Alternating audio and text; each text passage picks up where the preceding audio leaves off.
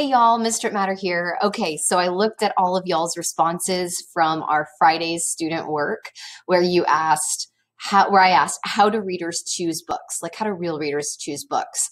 And I made a word cloud based on a lot of y'all's answers. I included some of the most popular answers as well as some of the very rebellious answers. I like some of y'all's thinking there. We're going to talk about that real quick. Okay, so the bigger the word is, the more common. I saw it in y'all's responses. So some of the ways readers choose books that you guys probably already know and are comfortable and familiar with. Looking at some of the bigger words, read the back of the book. It's actually not called a summary. A summary would give the beginning, middle, and end, right?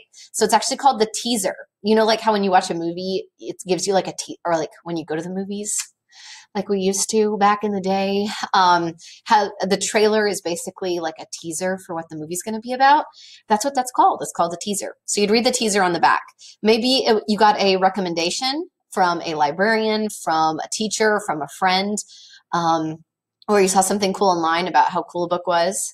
Let's see, by genre. So if you know you like fantasy, you know you like nonfiction, or you like suspense and horror. You like to be scared, so you go look for those books. Read the first few pages to see if you like it. Other ones that I saw were watch book trailers. Maybe the cover looks awesome. I was so happy to see how many of you guys said the cover looks awesome. Because growing up, I was always taught never judge a book by its cover, but let's be honest, we usually do. The cool thing is, a lot of times book recommendations can override that. So if you watch a cool trailer or somebody else tells you a book is really cool, but the cover looks really, really lame, sometimes you can still find a really good book. That's usually how I get past the lame covers, because some of them are lame. Let's be honest. I don't usually pick those up. I didn't say that. You heard nothing. Okay, so some of the other ones we saw, people go look at online ratings on Amazon or Goodreads, or just type it into the Google search. They want to know what the online reviews look like. Okay, now we're getting a little bit more rebellious here. I had one person tell me that they read the very last page. You know who you are. You know what? Whatever floats your boat. I couldn't do that because I don't want to spoil it if it's a really good book, but you do you, boo. That's one way to choose books. I had one very real person tell me a lot of times I just want to read a shorter book. Guys, is it okay to choose a book that's shorter if you're looking for a shorter book? Well, yeah.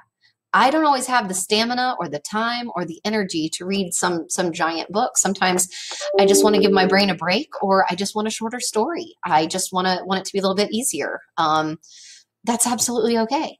Let's see. You could also read a random page, open it up and see if you like it. It's on a topic you like if it's nonfiction and you're into World War II or maybe the Persian Empire. If you see a display or a poster like in a library or in a bookstore, I loved the person that said this, that the book looks easier. I love the person that you know who you are too. I love that you said that, because sometimes when books have like little bitty font and the pages are really thin, like tissue paper, and the font goes all the way out to the margins, I might look at that and be like, this does not look interesting enough for me to have to sit through that business. So absolutely on looks easier. That's not always what I want, but it's definitely what I want sometimes. What it looks like inside, and if it has pictures. Yes, yes, and yes. I read a graphic novel probably once a week or once every other week. If I'm in a graphic novel mood and it looks like this is going to be a graphic novel and I flip through it and it's all words, there's no pictures, I don't want to read it. I want to read it if it's a graphic novel, because that's what I'm in the mood for. That's what I like. What it looks like inside, we talked about the font and stuff. Look at the date published. Reread a book that you liked from a year before. The cover looks interesting. We already got that. An interesting title. So those are really good. Two shout outs really fast. The shout out to the one person who all they told me was E. I really want to know. I know you've been writing E on everything lately, but I really want to know. Does it mean something? Another shout out to Vane. I hope I'm saying your nickname right. For making me laugh out loud that yes, sometimes we all try to look for books and we start a book and then we fall asleep. Hey guys, if you start falling asleep in a book, we probably need to find you a better book. That's also why we read for 10 minutes at a time and not longer, because at first it's a little hard to just sit there and read. So, all right, see you guys later. Hopefully this will help you as you choose your books through your speed dating with a book today. All right, bye.